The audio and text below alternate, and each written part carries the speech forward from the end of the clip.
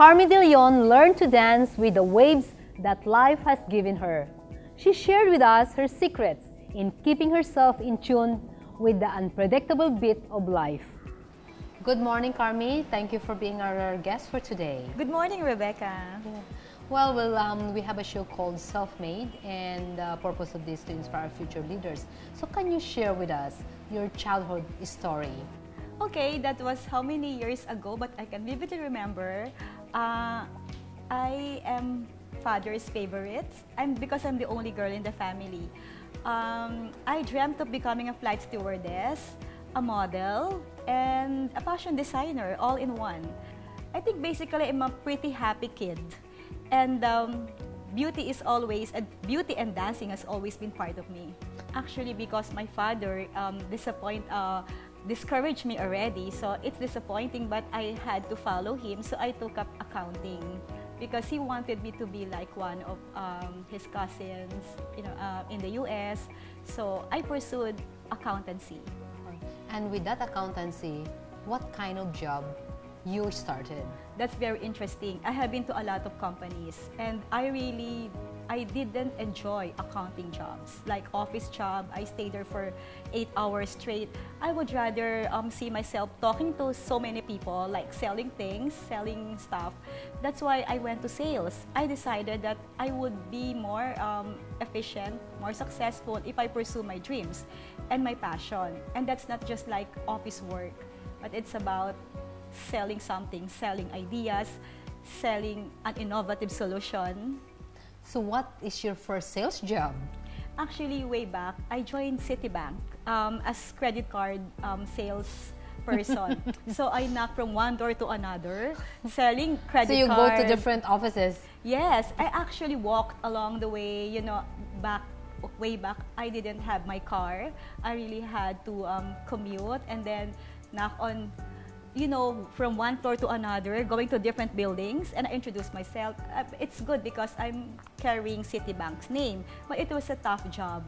That's when I really found out it's sales that I want to do, because it's more challenging. You have to be resilient. If you're in sales, you should be ready to take rejection. I had so many rejection, and maybe because I'm so confident, I was able to bounce back. And I always keep it in my mind that if sales job begins when the customer says no. So my mind should start working when they say no, I will not buy, because that's how I should convince a client. So I think it's for me because I'm tough. Generally, I'm tough. So generally, you're tough. How can you explain a woman with substance? Because I could see that's you. Yeah.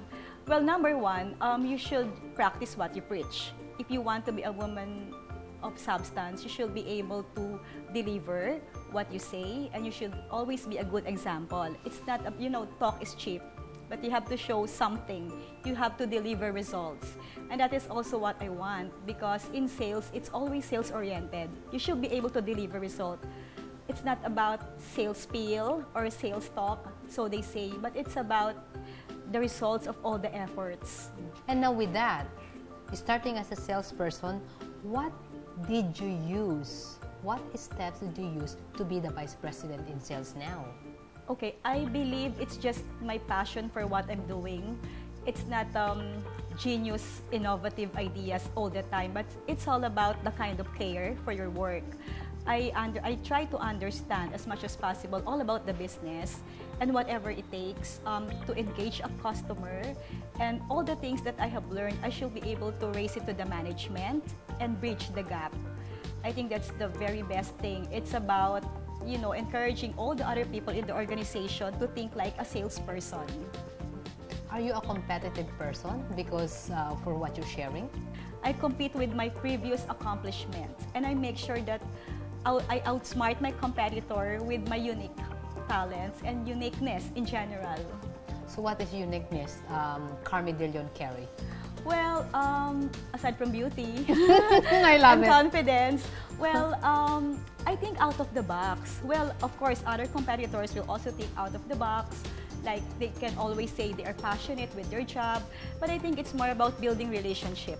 I really enjoy talking to people, and it's a genuine interest in other people. Yeah, with that, how to be an independent woman? All right, I think rule number one is you should know what you want. Understand yourself and know what you want and pursue your dreams, pursue your goal.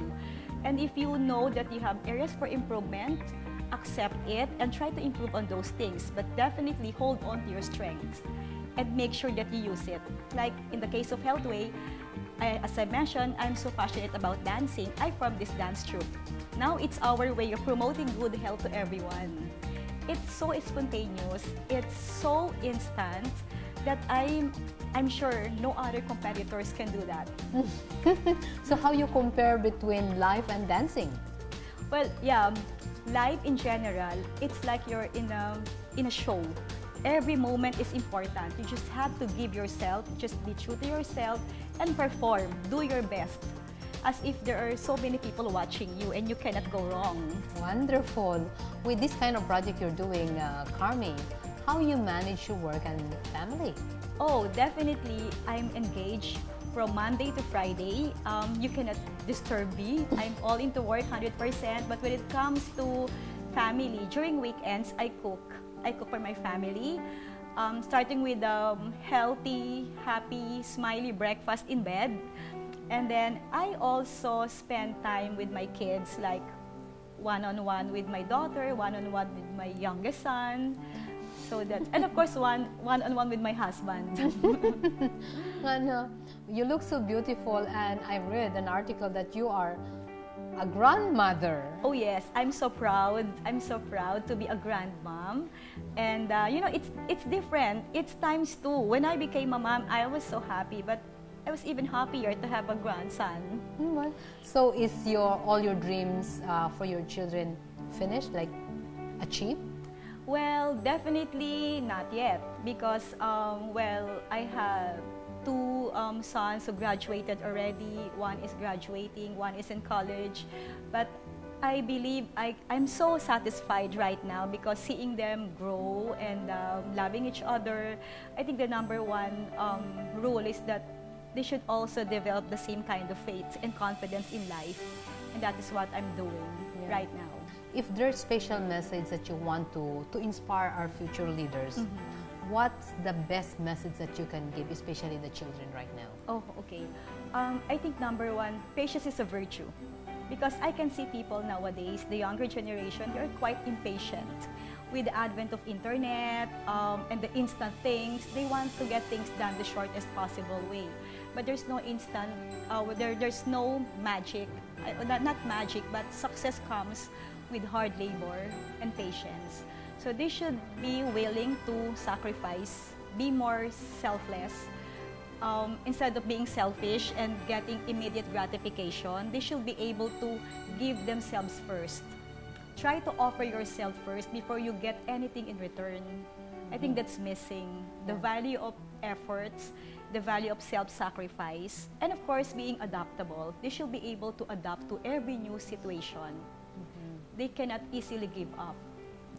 Thank you, Carmie. Thank you also, Rebecca. It's my pleasure. Thank you. Every success has its struggles. Every dream has its trials and tests. Listen to their stories, because if they did it, you can also be self-made.